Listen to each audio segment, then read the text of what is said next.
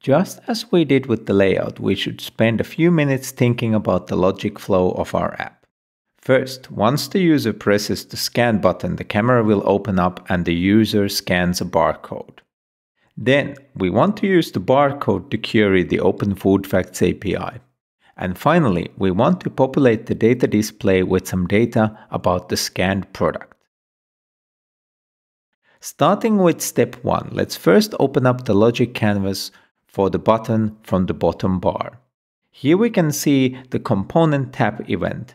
Then from the left, we can find the scan QR/barcode flow function, which will drag onto the canvas and connect it up with the component tab event.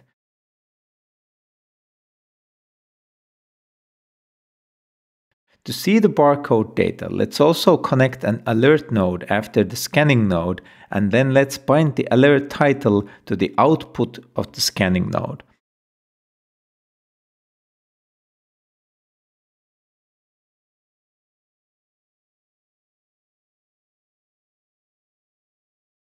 Now we can open up the camera and scan a barcode, and then the scanned barcode is displayed in the alert dialog.